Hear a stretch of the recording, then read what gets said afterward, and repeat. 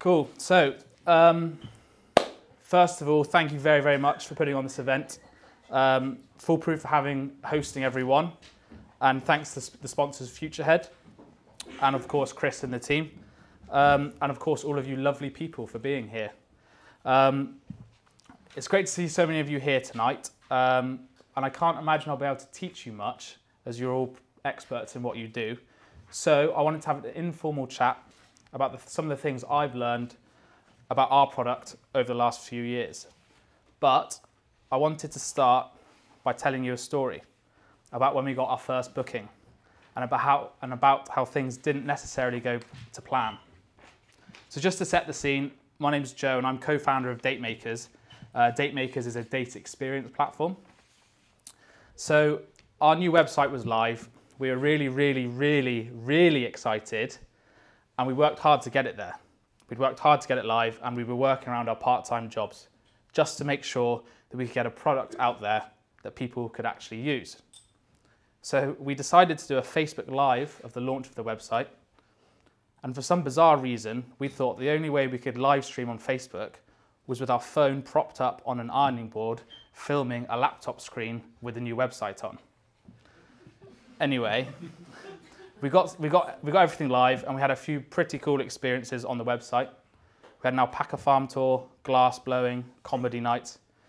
Although our first booking was from a ukulele instructor. It was a ukulele lesson where the instructor would come to your living room to teach you how to play the ukulele. We were celebrating, we were jumping up and down. We thought, yes, this is great, this is good.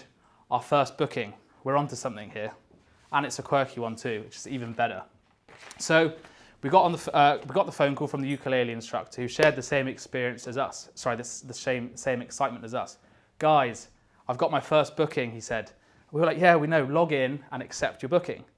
There was a pause on the end of the line, and he said, I don't have a car, how do I get there? So I picked him up and drove him an hour to the date. I waited around the corner for 2 hours and then drove him home again. So it's safe to say this isn't exactly how we planned it, and there's definitely a few learnings from this. So I'll come back to that in a little bit.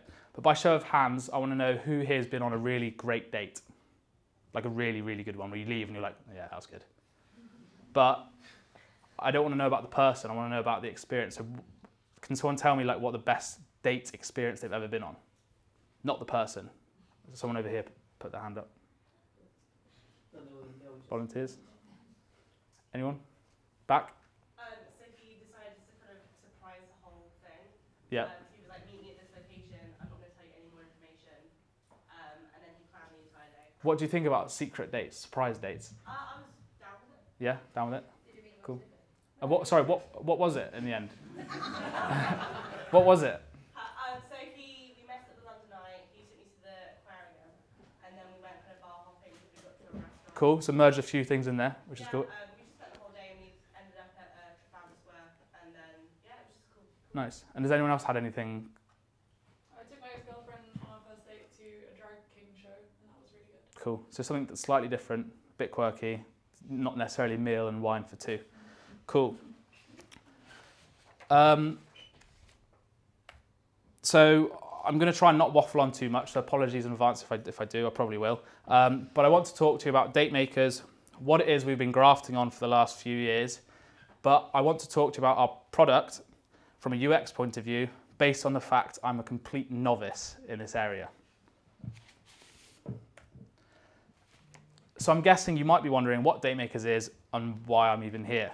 So Datemakers is a marketplace of date experiences for couples to go on a date, whether it's their first date together or dates with people that have been in a long-term relationship. So no, we're not matchmaking apps. We provide a platform of unique date experiences for couples to try something new. Datemakers now showcases over 200 different date ideas in 3 main cities, Bristol, Brighton and London. We have a presence in 10 UK cities, but as we're only a team of 2, we're chipping away city by city. So I think the next city will be Manchester. Little secret. So for those in relationships, we're a date planning tool. And for those who are single and using matchmaking apps, we're the final stage from online match to offline date. And as we're not matchmakers, but all of our date experiences are tailored for two people, we are uniquely geared up to partner with dating apps further down the line. DateMaker's aim is to maintain healthy relationships by encouraging regular date nights, away from the kids and away from the distractions of everyday life. And as I've said time and time again, our real aim is for couples to create great memories. So DateMaker sits right in the middle of the dating and the experience market, which are both huge and continuing to grow. Our aim is to become the authoritative voice in the date experience market, changing the landscape of first dates, whilst also, which is our current focus, encouraging couples to try new things together. I actually went to an event last week, which was about Gen Z, so people who were born in between 1995 and 2015, and the experience economy in the future. This was hosted by Full Fat, who are a festival PR agency, so they gave me some research, and I can give you guys it after if you're interested. What they've said is that there are 5 types of experiences they see growing with Gen Zers. These are their 5 top predictions for the experience economy and the different types of experiences they think will grow with Gen Zers. So the first one, number 1, was low-key experiences. So intimate, low-key experiences to kick back with friends. The second one is fluid flows. So ones that you kind of can rock up, leave when you want. There's no real commitment for the cool guys. Third one was purposeful pleasure, so purpose-led experiences.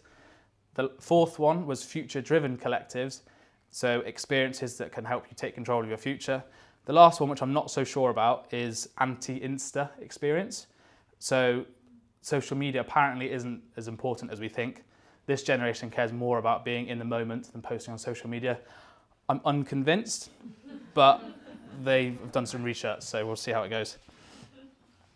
And I can email you some of their research as well if you're interested. So singles spend £2.5 billion each year on dating activities. This is an old fact, but I found it online. Might not be true, might be. Take it with a pinch of salt. In 2015, Hinge users, for those that don't know, Hinge is a dating app, and they were allegedly going on 35,000 dates a week, with only 1,500 relationships forming from those dates. So that's quite a lot of unsuccessful dates. And there's also 2 facts I learned about Tinder, which I read online. Again, I'm not 100% sure on the source of them, so please take these figures with a pinch of salt as well. The average person logs into Tinder 11 times a day. Look at the person using Tinder. Another one is there are over 50 million people using Tinder, and 1.6 billion swipes happen daily. That's a lot of thumb motion. So couples go on dates throughout their dating lives to develop, grow and sustain their relationship. So this is from early courtship, so like first dates, early days when you're all excited, all the way through to the later years date nights, away from the kids that has to be scheduled weeks in advance. As such, the market is huge, as people are always going on dates. But sadly, the options for couples are dominated by the traditional leisure industry, cinema or your local chain restaurant, resulting in very little or no consumer choice. One critical element of the market is first and early dates, which we don't really focus on at the moment. We have more couples. And whilst there are more than 1,400 matchmaking apps in the UK alone, there are little to no tools for organising offline dates once an online match has been made. So regardless of relationship status, 2 common problems prevail when wanting to arrange a great date. There's discovery, so there's a lack of date night inspiration, identifying novel date ideas, and then making that idea actually happen. Then there's effort. It can sometimes be time-consuming and annoying having to organise new and original dates.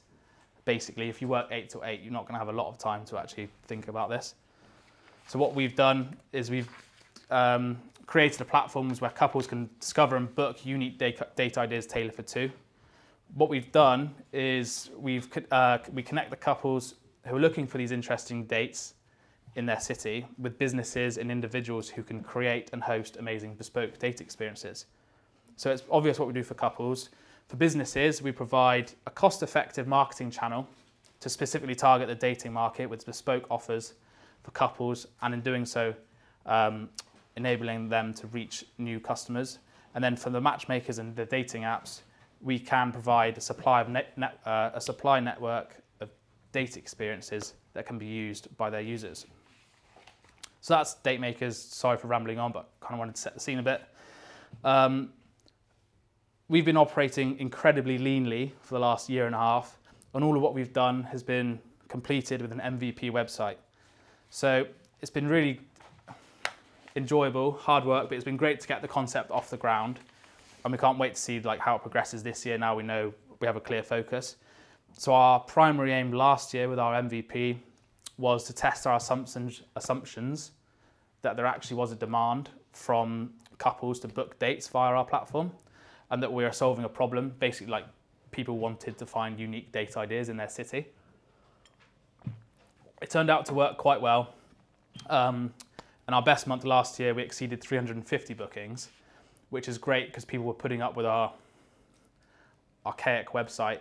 And we're only a team of 2, so we're pretty happy with that. We then set out to see if we could launch in our second city, a new city, remotely, as we wanted to prove that we could roll out the supply side of the business in a scalable way. So I'm from Bristol, by the way, and we decided to launch in Brighton. So we made a hit list of date ideas that we wanted to approach in a second city, and then we launched Date Makers in Brighton in around 2 weeks. And it was essential we kept this really straightforward and just build strong relationships with the businesses, because the product will change, it will evolve, but you want to make sure that they're committed to us and committed to the cause, and then they'll put up with a crappy product. So as our product development has been very much based on an iteration from an MVP to something that's a bit more slick now, and of course based heavily on feedback from users and where a lot of things have gone wrong over the last year, but that's kind of how it goes.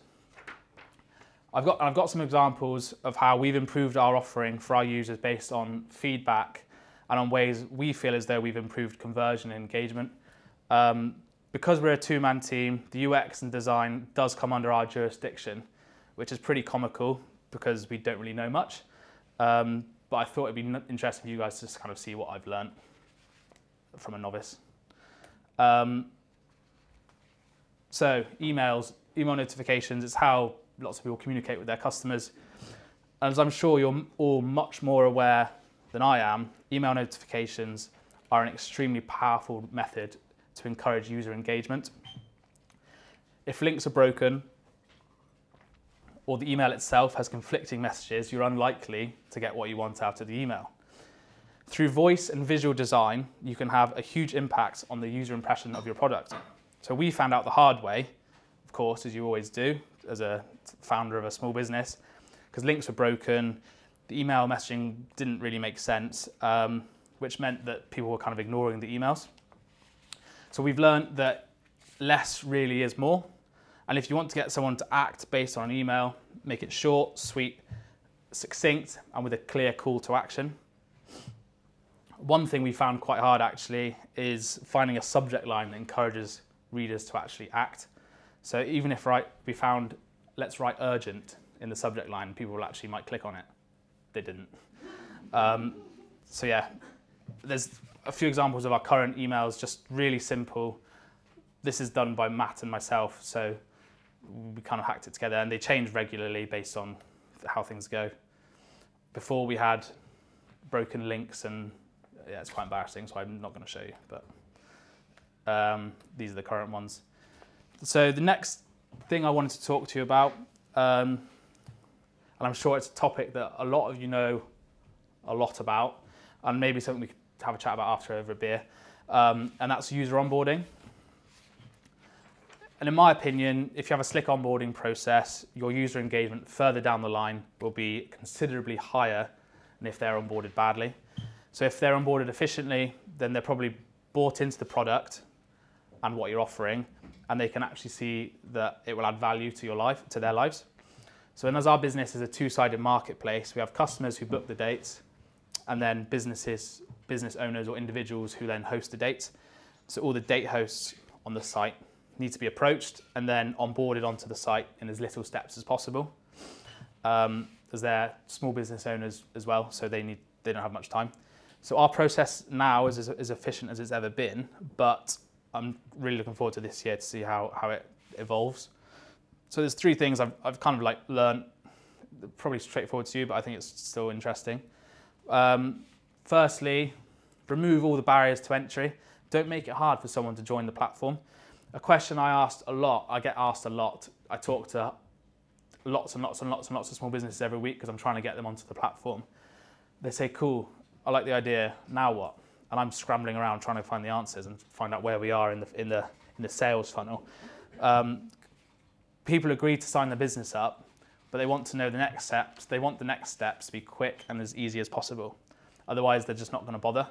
And also, they'll be unsure of what's expected of them. Or even worse, what I find is people get quite frustrated at is when they think they're done and then they're given another task to complete. I now try to get all the essentials done in one sweep. The next one is you really want to motivate your users to finish the task that you've asked them to do. For startup founders, and that's kind of where I come from, my background is sailing, university, so I don't have much experience, but from a startup founder's point of view, everything always want it to be urgent. It needs to be urgent because you want to see results quickly and you can't really waste time chasing people up because you've got a million and one things going on. But sharing this urgency can sometimes be tricky because you don't want to be annoying, and I'm often really, really annoying. An option to encourage fast sign-up, we haven't done this, but I've kind of read about it and learnt about it, is you can offer incentives for faster sign-ups. We haven't done it, might explore it, might not. I wrote transparency here because I think it's really important to let users know how much time is left and how much more is expected of them, how many more steps there is to complete, and you want to be really crystal clear from the start because I'm sure, as you all know, you get many, many, many drop-offs after that. Lastly, a quick product tour. I found out the hard way as ever. So much time goes into getting them live on the site, chasing them, calling them, even finding them in the first place. When it comes to actually using the product, you want them to know how to use it. And if you're relying on them to use the product like we are, so it's for them to accept a date request, they really want to know how to use it. We've had it where we've had bookings worth quite a lot of money and they've been ignored because the person hasn't been taught well enough by us, so it's kind of down to us to like teach them, even though it's quite obvious, but it should still teach them. So that's the onboarding.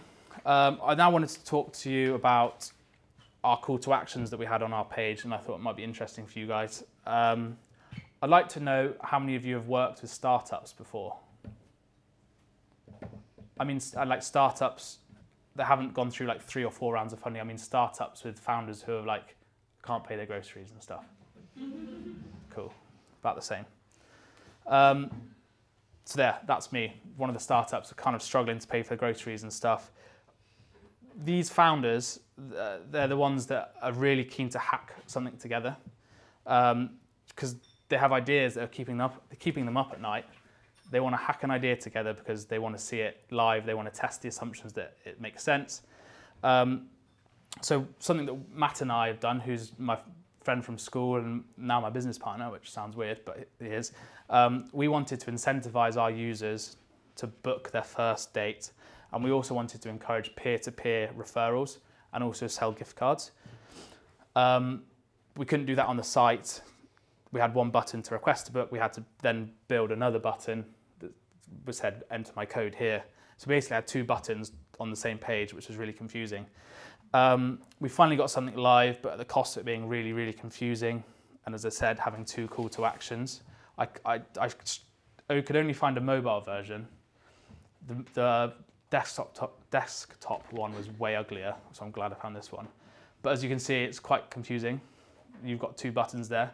Often people would click on the request to book button and think they were doing the right thing, but they weren't. It's not their fault, but that's just how it goes. So yeah, we had the big ugly button there, which said redeem my code. this is quite funny because we just wanted to get something live and test that people would use credit towards their dates. So we would then, so someone would click on the redeem my code button, then we do all the work in the background to get things sorted. So they click on that redeem my code button, and then the booking itself wouldn't actually happen on our main website. This is a bit of a nightmare because we couldn't really track conversions, order value, and well, like pretty much everything, as I'm sure you can imagine. But if you're on a limited budget and you want to test an assumption and then iterate, sometimes you have to hack things together to move things forward. So I don't want to speak on behalf of all founders because it's not true, but some might be willing, us in this case, willing to sacrifice a good user experience so they can continue to test their assumptions. You'll be glad to know we've now changed it so that it's all in one flow, which for us is quite a big win. It took quite a lot of time to do that because we're non-technical. So we have a nice clean space for users to enter their gift card codes and referral codes, which is great. So we've now fixed our main problems for now. And I actually wanted to call on the audience, you guys, for some suggestions on our next problem that I see happening. If you don't have a short answer, we can chat after, that's fine. But now we're scaling up, I'd like to ask you guys if you have any ideas on how we could filter and display all of our data ideas as we scale. So one big problem we're going to face is how we filter the searches across lots of different cities and different categories. So we've got 4 main categories. We've got food, drink, creative and active, and a list of cities that's growing really quickly. So users go to the website, they then have loads of stuff going on. They have a thing in Newcastle when they're from Brighton. I'm interested to see if anyone's got any quick fire suggestions on how they would do that. If there's no quick fire answers, that's fine. We can catch up after. Find the seller up and shamelessly copy them. Shamelessly copy, I like that. That's the quickest way to do it. Write that down. Yeah, that's a good one. If the website knows their location, then there is one filter down. Yeah. I would look at competitor analysis, look at other industries, how they do their filter research. But even you're asking some of these people, you should also test with users and not just put it out live and see if it works or not, because you could be damaging your reputation as well. Just create some tasks, give it to one of your friends or whoever and say, okay, you need to filter this, how would you go about doing that? And see what they do. Because at the moment we've got cities, but people don't always see that it says pick your city at the top, but it's not maybe that obvious. I agree with what you said. Yeah. And what pops into my head is something like popular in your area, like what other people really like to do in London, for example, or so like things that people are already doing. And yeah. What's popular at the moment?